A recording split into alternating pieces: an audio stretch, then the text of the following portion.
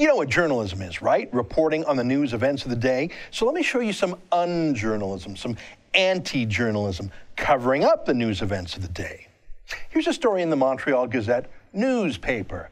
The headline is, Orlando shooting. Lachine blue-collar worker suspended for cheering on shooter. Lachine is a Montreal neighborhood. Let me read the first sentence. A Lachine blue-collar worker was suspended for cheering on the gunman in the Orlando shooting at the Pulse nightclub, unquote. Oh, those blue-collar workers in Lachine. They've always been trouble, those blue-collar guys. Here, let me read more. Quote, Lachine Borough spokesperson Nadia Saeed said the man was with several of his co-workers in a break room in the Public Works building watching television on June 12th as the first images of the Orlando shooting were broadcast, unquote.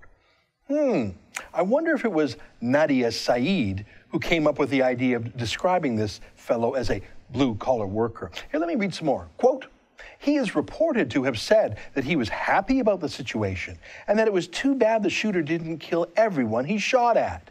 He said his God doesn't accept homosexuals, and neither does he, co-worker Alain Godet told the TVA News Network. One colleague said to him, they have the same blood as us. You are not allowed to be happy about this, unquote. It goes on that way. They don't say his name, this blue-collar worker, and it will not surprise you to learn that the words Muslim, Islam, and terrorism appear nowhere in the story either. It reminds me of those news reports when night after night Muslim rioters torched cars in Paris suburbs, and each following day the mainstream media called the rioters youths. Yes, they were youths, weren't they? But that's not quite the salient characteristic of them. Was this terrorist sympathizer in Lachine a blue-collar worker? Yeah, I bet he was.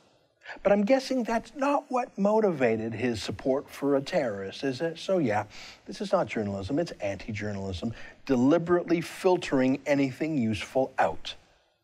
You just can't trust the mainstream media. For the Rebel.media, I'm Ezra Levant.